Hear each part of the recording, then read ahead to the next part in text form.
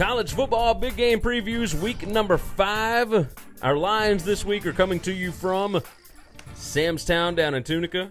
The show is brought to you by Tunica, Mississippi, tunicatravel.com, the South's premier sports gambling destination. Go check them out.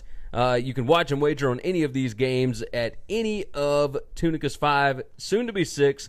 6 means opening this weekend, this Friday, September 28th, 11 a.m., the Fitz Sportsbook.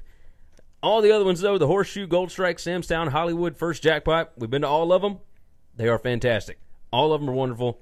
Go check them out. tunicatravel.com will give you everything you need to know.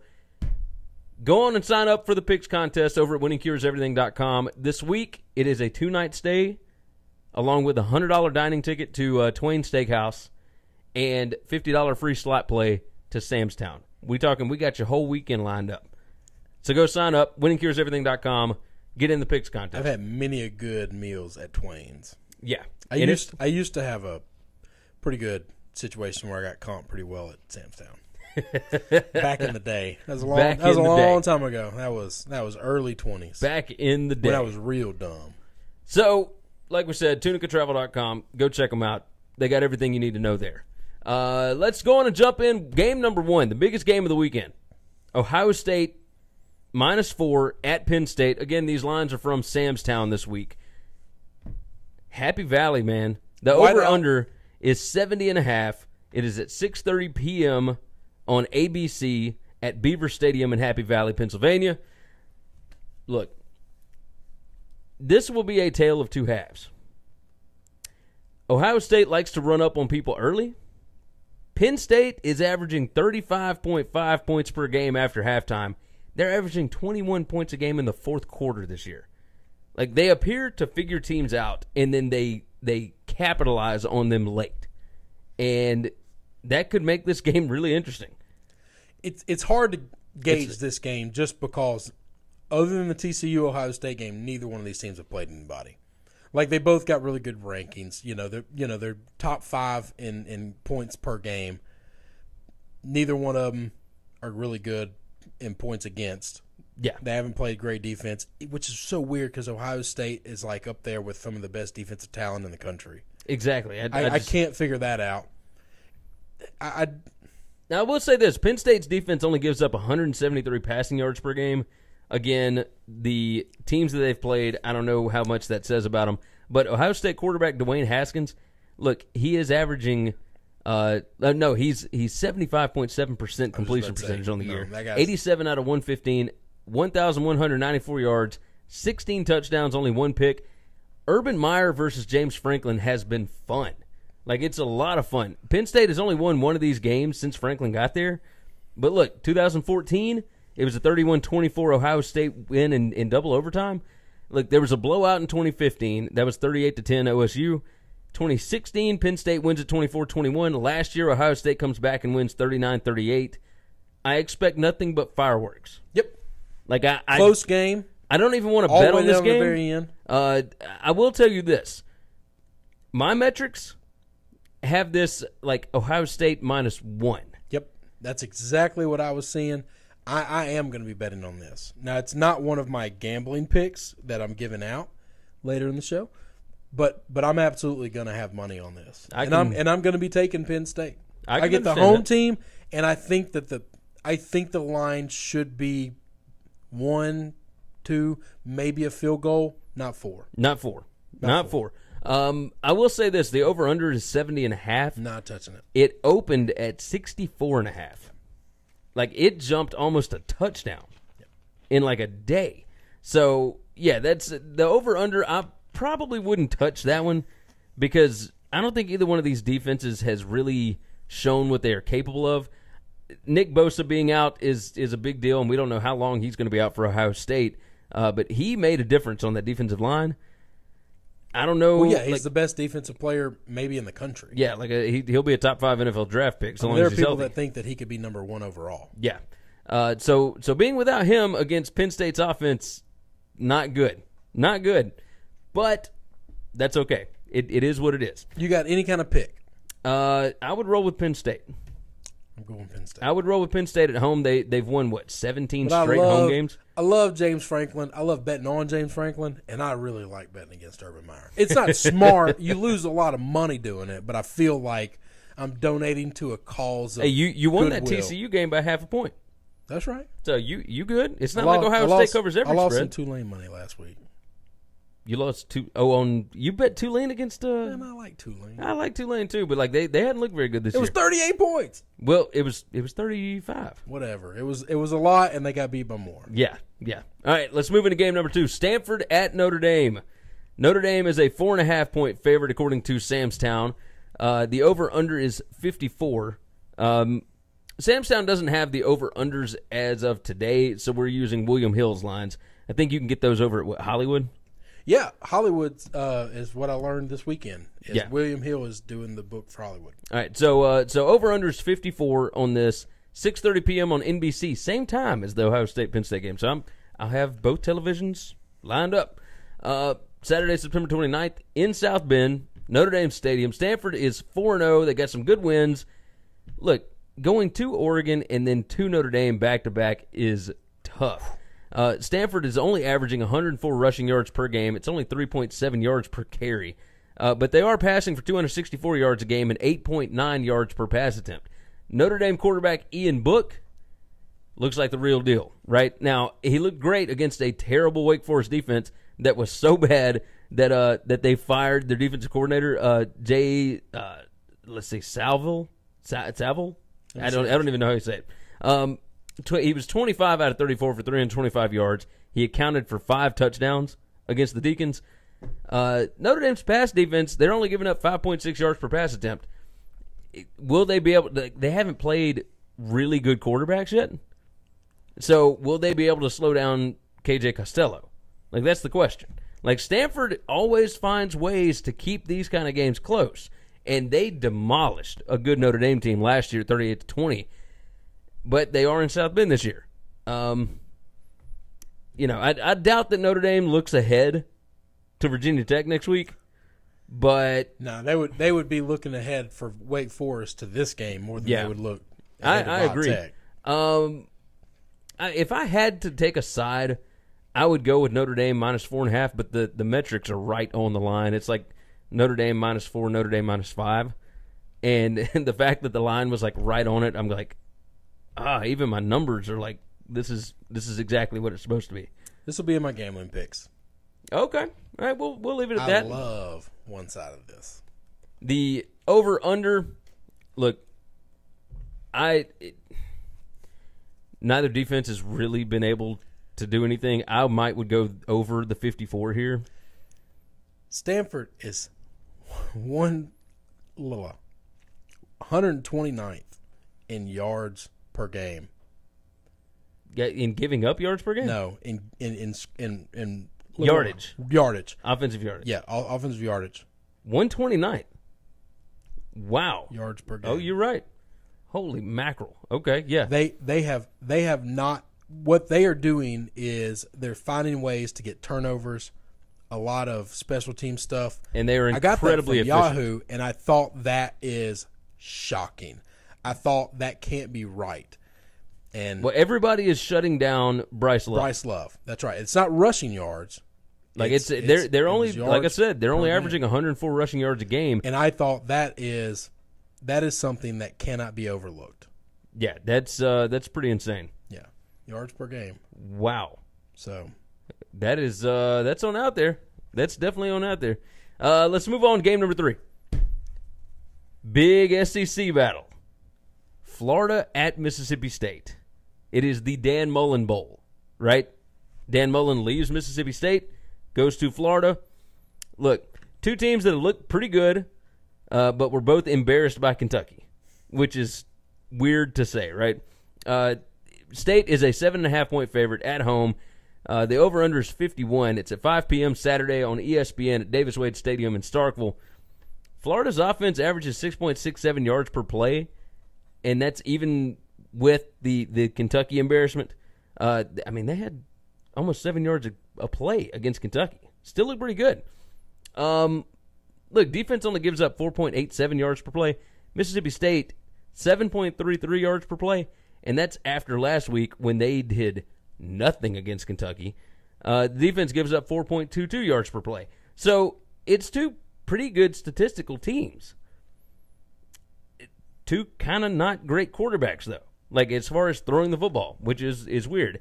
Okay, for throwing the football. Fitzgerald was seen as one of the best quarterbacks in the SEC for a while because of year. his running ability. But yeah, because of his running ability. Well, the running ability, when he can do that, opens the passing lanes to where he can throw the ball fine. Right. Will Florida be able to stop him from running the football? And I think the fact that Dan Mullen knows exactly what he does well, like, he will be able to slow that down.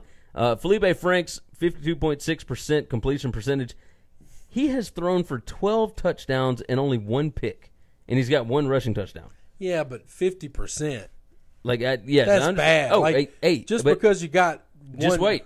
Fitzgerald, 51.3% completion percentage, 4 touchdowns passing, 2 picks. He's got 5 touchdowns rushing, though.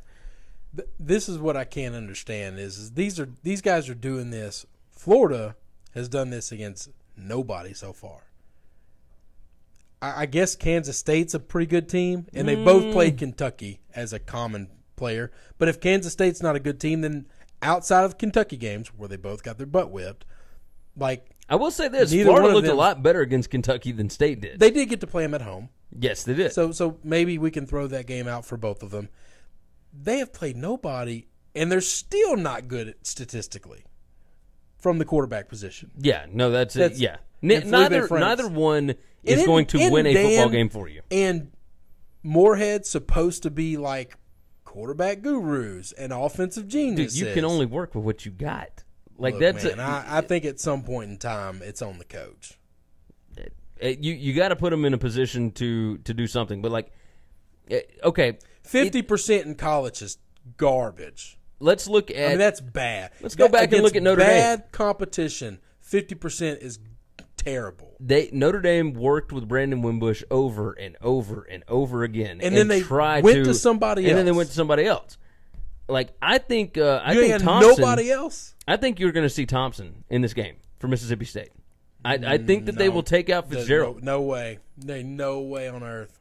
State fans worship that guy. That's fine. They can worship him if he's losing. Mike Lombardi taught me one thing.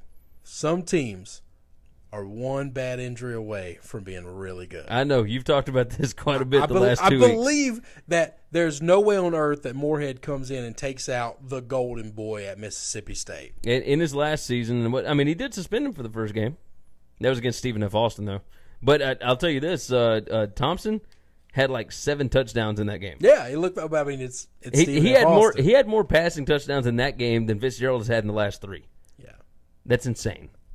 Tell me this: is State going to play up? Is there anybody for Felipe Franks to bench for? Who's behind him? Emory Jones is a freshman.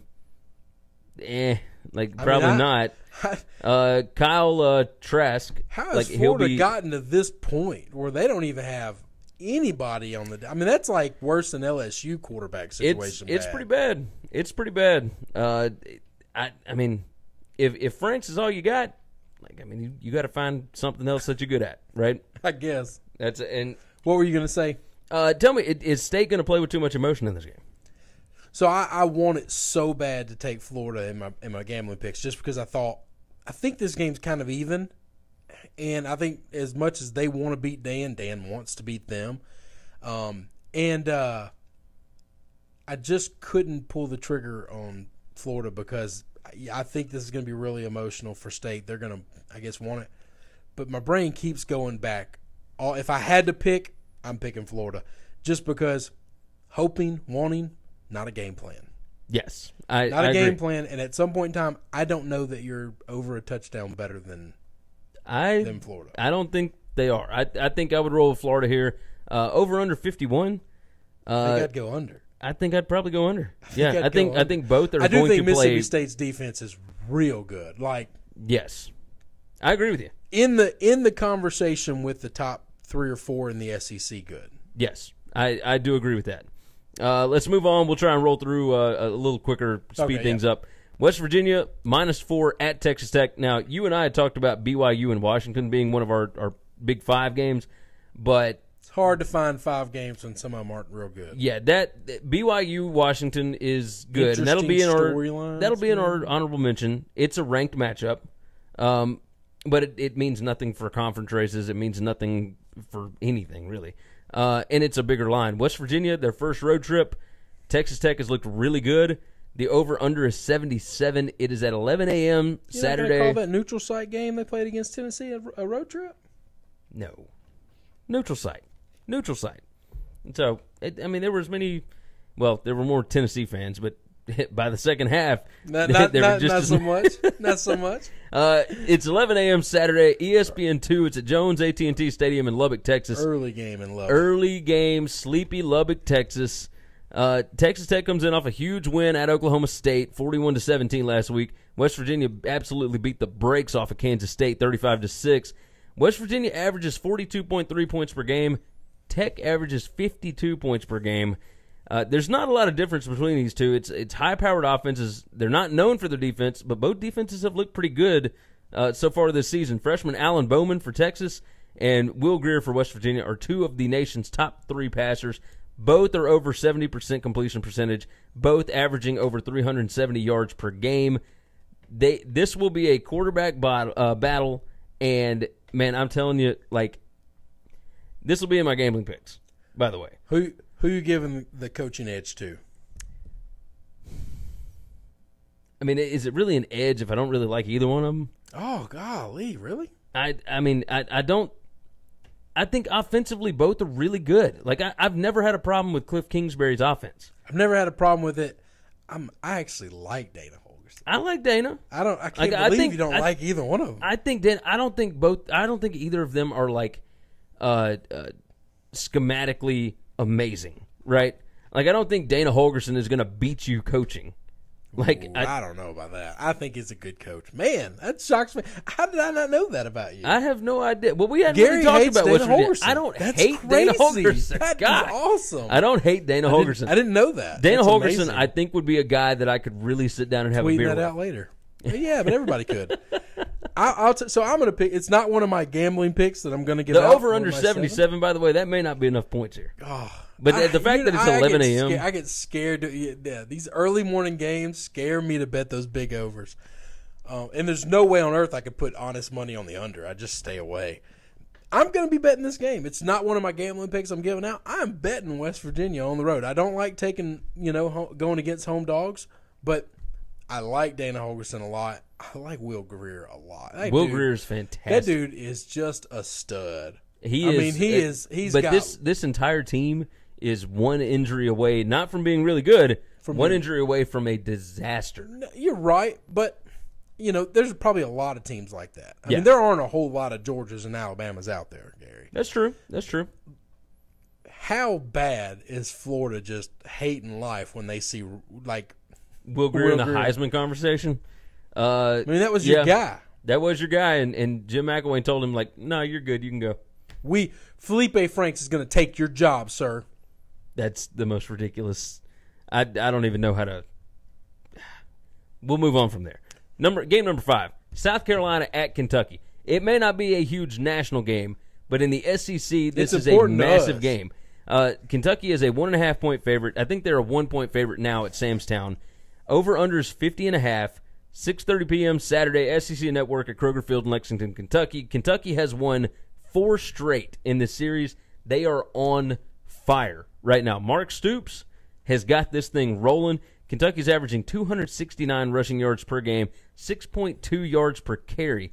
South Carolina, even with only getting 50-something rushing yards against Georgia, they're averaging 196 rushing yards per game and 5.6 yards per carry. South Carolina averages 279 passing yards per game. Are they going to be able to stretch the field against Kentucky? That is the question. The person that's going to have to play well in this game for them to win will be Jake Bentley. He is the most important. And Debo. Yeah, Debo's literally, they're one of those teams. They're one injury away from being a disaster. Yeah. But in that situation, though, if Debo Samuels is healthy and Jake Bentley is upright, I think they can absolutely stretch the field and take some pressure off of the front seven. Yeah. Yeah, I agree. And they are going to need to do it because Kentucky's line has been dominant. You're going to have to get the ball out quick against these dudes. I kind of lean South Carolina here, but I think that I'm incredibly biased. I'm not going to bet this one. Well, this is a gambling pick of mine. Okay, well, leave it alone. But it's all heart, little brain. Little brain. I'm going with my guy. Let's talk some honorable mentions. We'll go on through the Thursday and Friday games. North Carolina at Miami. Miami's a 19-point favorite on Thursday night, 7 p.m. ESPN. Metrics have that lined up about right. 19 points. Look, Miami, other than the LSU game, like they've been giving up 80 yards rushing a game. They should stomp North Carolina. Friday night, Memphis minus 14 at Tulane, 7 p.m. ESPN 2. My metrics have this as like it should be about a 10-point line, not 14. There's no way I'd be betting Memphis. The way they looked on the road at Navy scares me on is this team going to travel well? Well, the issue is at Navy it was raining, and it's supposed to be really nice in New Orleans on Friday night. So it could be the rain. It could be they're not a good road team. It could be. I don't know. Like I would stay away from it, but the metrics do say Tulane. Bet Tulane. Yeah, it does say bet Tulane. But last year it said bet Tulane because the metrics said like 6 points different from the spread, and Memphis blew them out of the water. Friday night again, UCLA at Colorado. Colorado a 10.5-point favorite. That is at 8 p.m. on Fox Sports 1, FS1, whatever they call it now. Chip Kelly's team just looks confused and awful. I can't figure out some of these first-year coaches back. But I will say this, 10.5 looks like a lot for Colorado. Like they don't score a lot anyway. Should they be 10.5-point favorites to anybody? I don't know. I'd probably stay away from that one. Let's talk about other honorable mentions. BYU at Washington. Washington's an 18-point favorite. If BYU wins this game, they have to get credit for going on the road, playing all these big boy teams. They went into Wisconsin. They're going into Washington. They're playing anybody who will take them on. Yeah. They're scared of no one. You are correct. Another interesting game, Oregon minus 3.5 at Cal. Oregon coming off that heartbreaking loss. That's 9:30 p.m. on FS1 Saturday night. Iowa State at TCU minus 10.5. Metrics say to bet Iowa State. This should be about a 7-point line. Shouldn't be that big of a number. That's 6 p.m. ESPNU. Saturday, again, 6 p.m. on ESPN2. Virginia Tech at Duke. Duke is a 6-point favorite. Boy, people jumped off that Virginia Tech bandwagon quick, didn't they? Yeah, as Josh Jackson going down really changed them. That is in my gambling picks. Ole Miss at LSU. LSU is an 11.5-point favorite. They opened up 13.5. It is now 11.5 at Samstown. That's 8:15 p.m. on ESPN. And one of my favorite and a gambling pick of mine, Army at Buffalo, is actually pretty interesting. It's 11 a.m. CBS Sports Network. Buffalo absolutely ran roughshod through Rutgers last week. They are like the G5 darlings right now. They're undefeated. Army, close loss at Oklahoma last week, 28-21 in overtime. Lots of fun football this weekend. Army at Buffalo. Hey, I'm going to be watching pay-per-view. It's CBS Sports Network. That is made for TV, right? Believe that. All right, that is our college football big game previews for Week 5. You can bet on any of these games at any of the sports books down in Tunica. Go check them out, tunica.com, tunicatravel.com. Good gracious. And you can get our picks over at winningcureseverything.com.